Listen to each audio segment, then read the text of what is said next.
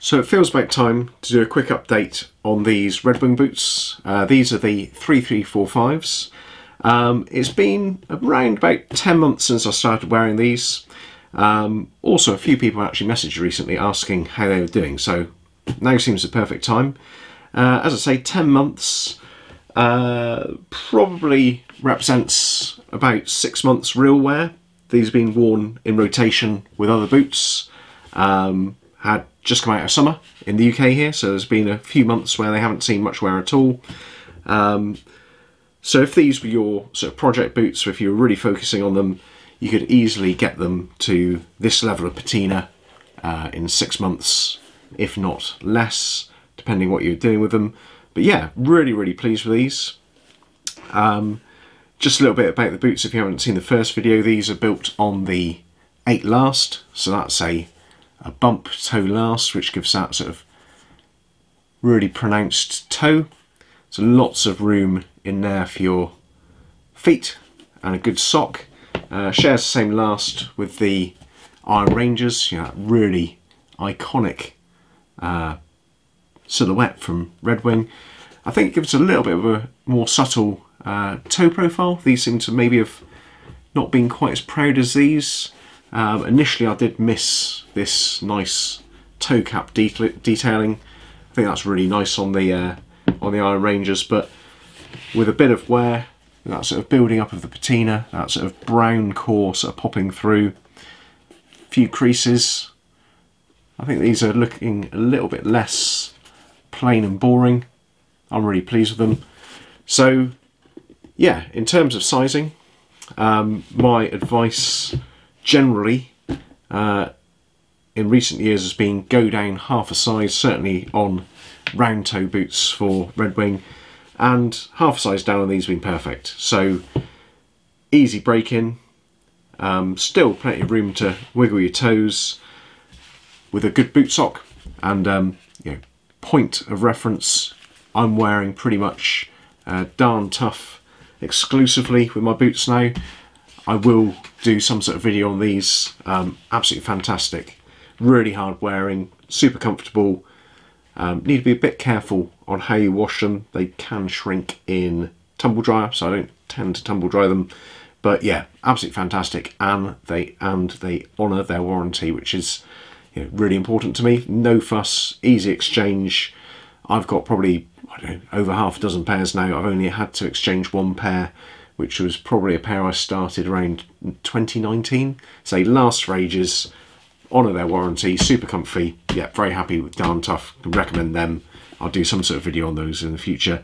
But yeah, as I say, plenty of room for your toes. Good boot sock really helps out with the comfort underfoot, because these are pretty thin and solid soled. Not particularly comfortable by modern standards. Not as comfortable as the Christie wedge you'd find on mock toe 875s. Those are classic Red Wings that most of you are familiar with. But yeah, very easy break-in. Pretty easy to give on the width. There's no hot spots, there's no stitching around the toe, there's no toe cap, there's no seam. Very easy to break in. I think maybe the toe profile might be dropping a little bit, which I quite like. I must try an unstructured toe at some point, whether that's the Beckman variant or maybe something from another brand, but sometimes you like to see the toe collapse, and maybe we'll get there with these, but pretty solid at the moment, but looking pretty good. Lots of nice wear. So probably the thing to talk about is always the leather and the patina with these. You'll have seen this style of boot before, you'll know Red Wings, but the black Prairie Leather is really what drew me to these boots. I've had this silhouette before in the Spitfire leather, which is a waxed rough out. Got the sizing wrong on those, so I went for a true to size on those, so I sold those on. No problem selling them on. Easy to sell your Red Wings if you get the sizing wrong. But yeah, so this is the Prairie Leather. So the magic there is this brown core, this T core. Recently in discussion on Reddit, there was some description of this being a painted leather. So effectively you've got the brown tan leather underneath, and this black coating is simply painted on, and over time it wears off. So some of it will come through on scuffs, so we've got a nice big scuff there on the toe, but in general you get that more subtle sort of fading of the black coating exposing the brown. I think it's probably coming quite nicely through under these LED lights. Over time they'll really age rather nicely. These haven't been treated at all, so simply brushing them off, keeping the dust out of the welts, give them that little bit of extra life. But like a lot of my boots, I run them dry. Dry leather tends to show through the patina a little bit better. These have not seen a lot of wear over the past year, never been oiled. You start getting that slight colour variation where the oil sits and where it's worn away. So I tend to like to keep my boots somewhat dry. But I was wondering, you know, what to do with these next. And as I say, went on Reddit, had a bit of a chat. With a painted leather, some referred to that not being able to soak in any conditioners. Others suggested that it would simply darken up the leather and remove all the benefits of that sort of brown core showing through. So I was pretty much settled on keeping them dry. But then a Redditor came along and showed me some pictures of his boots. He'd been using the Wing Leather cream. Got that pretty much, especially for Oro original, because it doesn't really darken it. Does what it says on the tin, so that's pretty good for your 875s and anything with the Oro original leather. But he's been using that and his boots look fab, so I think I'll probably give these a little bit of a treatment with that and see what happens. I don't actually mind if that scuff's darkened down a bit.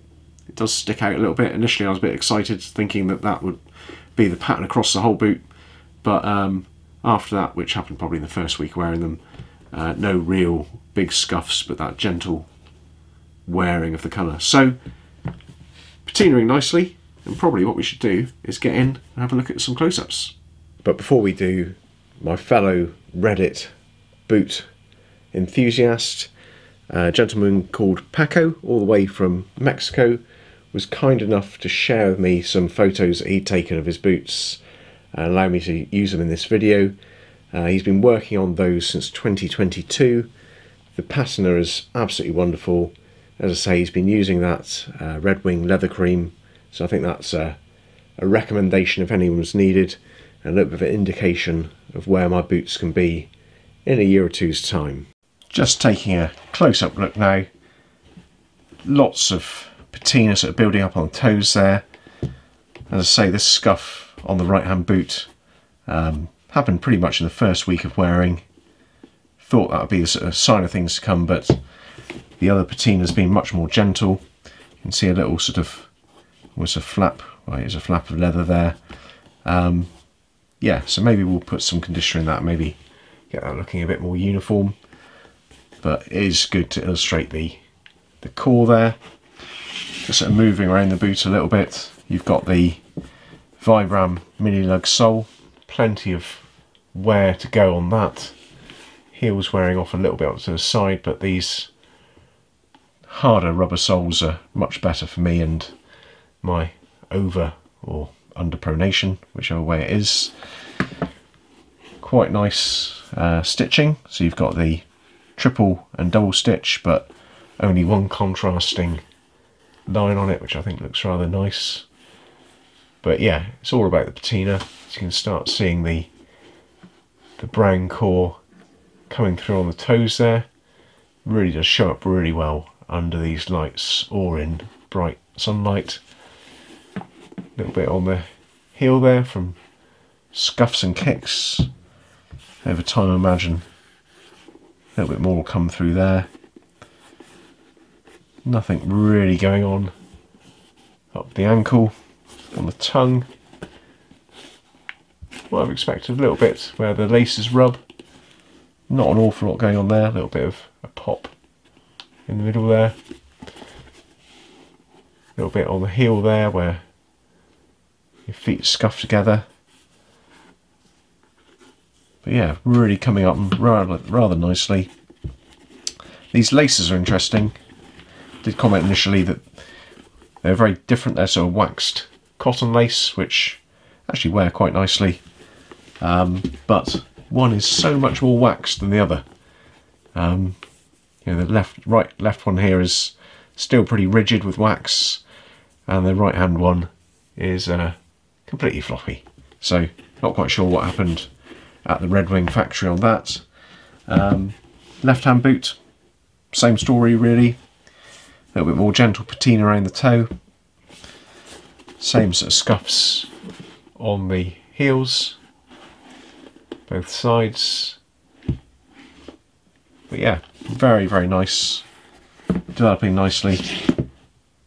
Well, that pretty much brings us to the end of the update on these. I will post on Instagram as they develop any further patina.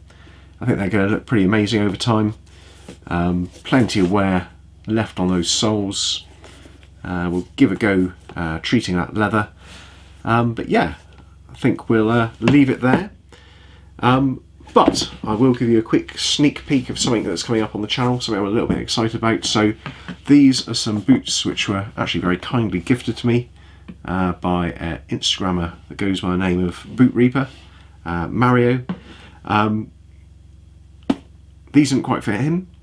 They're a shade large for me, but I'm going to give it a go in the winter months with some good thick boot socks. And these are the Black Shrunken Bison. If you look at the grain on that leather, it's pretty amazing.